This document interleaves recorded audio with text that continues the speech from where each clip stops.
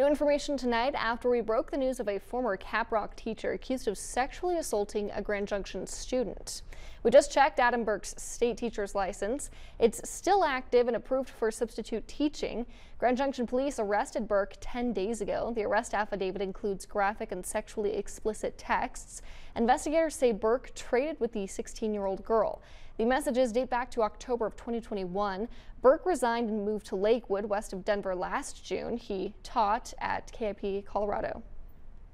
And here's a statement from the KIP Colorado officials. Say there's no indication of similar alleged problems involving their students, but administrators terminated Burke and promised to offer mental health support for students and information for investigators. Burke remains behind bars in the Mesa County Jail on $150,000 cash bond.